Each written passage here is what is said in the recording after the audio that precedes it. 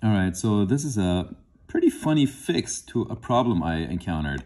If you have a Logitech mouse and your scroller does not have uh, the, the step scroll, you guys know what I'm talking about, right? The one that goes, and the only option that you're left with is just this wheel that just scrolls so smoothly as butter. But sometimes you don't want it to scroll so smoothly.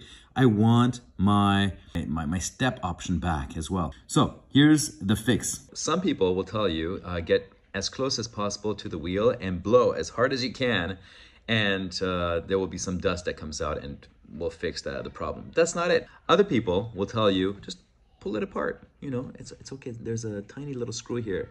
Don't do that either before you try this fix.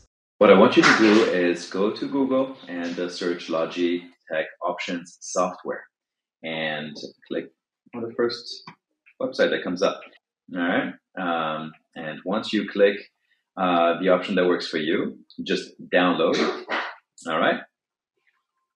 Open it up and then click on your device, your amazing Logitech mouse. And then come down here on the left side, click on point and scroll. And then this is the issue, right? The wheel. So click on the wheel. And then you see here all of these options. Simply come down to ratchet, line by line scroll. And as soon as you click here and select this option, guess what?